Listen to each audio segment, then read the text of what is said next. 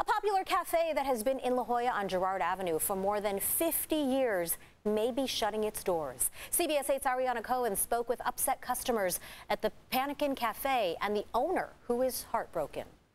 The Pannikin Cafe has been a staple in the La Jolla community. This place managed to survive the pandemic, but now they may close for good in less than 30 days. I can't imagine life in La Jolla without the Pannikin. I really can't.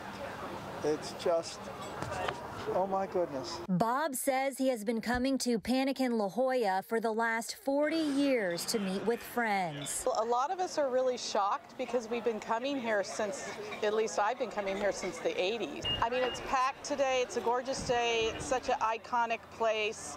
We're all really bummed that it's rumored to be leaving. Pannikin's co-owner Amanda Murrow has been working here for the last 15 years. She says they were unable to reach an agreement on lease negotiations and received a 30-day notice to vacate just 2 days ago. And what would it mean to you if it wasn't here anymore?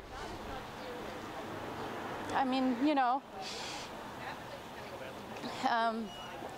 this is what I do. This is my life's work, and this is my community, and I really love my community. But I really am only here to uplift people. You know, like even if I couldn't come to agreeable terms with my landlord, it doesn't make them bad people. I mean, I think it's like tragic. We've been coming here like, I don't know, I've been coming here for a couple summers, and I love the place. And I just don't want it to close.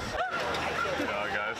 A beloved spot since 1968, known for its coffee, tea, and unique ambiance, may be no more. Learning this news, I don't know, it's kind of like, if it goes, it's like tearing the heart out of what is La Jolla. Murrow doesn't know what the future holds just yet, but remains hopeful. I'm still hopeful, but also, you know, we'll do whatever we need to do and whatever seems to, you know, create like the best happiness for everybody that's involved. Ariana Cohen, CBS 8.